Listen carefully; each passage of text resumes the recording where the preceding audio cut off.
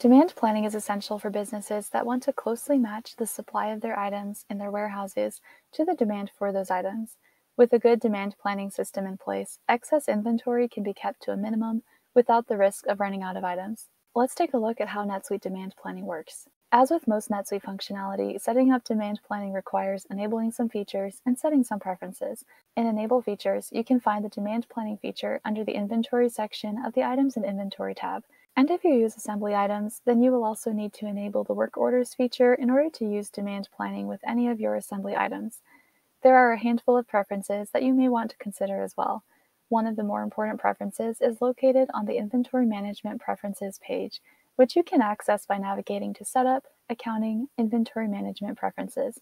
On this page, choose either Orders or Actual Sales under Transactions to consider. Your selection here determines which transaction types will be included in the demand planning calculations. How do you calculate the demand plan for an item? Navigate to Transactions, Demand Planning, Calculate Item Demand Plan. At the top of the page, there are a couple filters that you can set to restrict your plan. These include the specific subsidiary that you want to associate with this demand plan and a location. Only items in your selected location will appear for selection on the demand plan. You will also need to determine the projection method for this plan. There are 4 possible projection methods, and each one differs slightly from the others. The linear regression method looks back at historical data and uses it to predict future demand. The moving average method also pulls its data from past demand, with the only difference being that it uses an average of the historical data in its calculations. The seasonal average method breaks down the data by months and uses that to predict demand in future months. The sales forecast method abandons the historical data approach, using current sales opportunities instead to forecast upcoming demand. The projection method you choose may have slight impacts on the rest of the fields at the top of this record. After you've chosen a projection method, there are some other fields you need to choose values for. First, you need to choose the projection interval. The seasonal average projection method requires that you use a monthly projection interval, but the other methods allow you to choose either a weekly or monthly interval.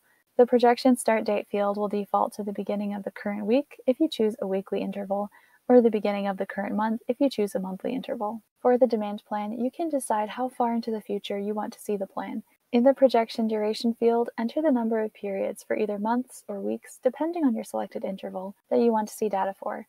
And for the projection methods that calculate the demand plan using historical data, you can set how far back NetSuite will look in the historical analysis duration field. After all these fields have been filled out, you will be able to select the items that you want to run the demand plan on and then click Submit. For example, notice that I have chosen the linear regression method. I want to see monthly intervals for the plan, and I want a demand plan that pulls from the last 6 months of demand data and projects the next 6 months. Notice also that in the list of items, you have the option of selecting an alternate source item for each of your items. If you understand that one of your items will not have accurate or helpful data for NetSuite to pull from, you can select a similar item to use for the demand plan for this item. Once you've calculated the demand plan for certain items, how do you view the resulting plan? Navigate to Transactions, Demand Planning, Item Demand Plans.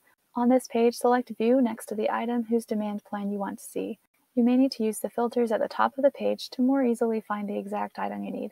On the Item Demand Plan page, you'll see the calculation information that you set, as well as the actual demand plan listed out.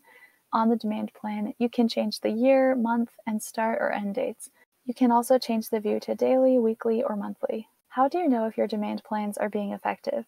There are a handful of reports that can help you track things like the accuracy of your demand plans and historical demand data. You can access each of these under the Demand Planning section on the Reports page. These reports include demand history by item demand plan by item, and item demand forecast versus actual.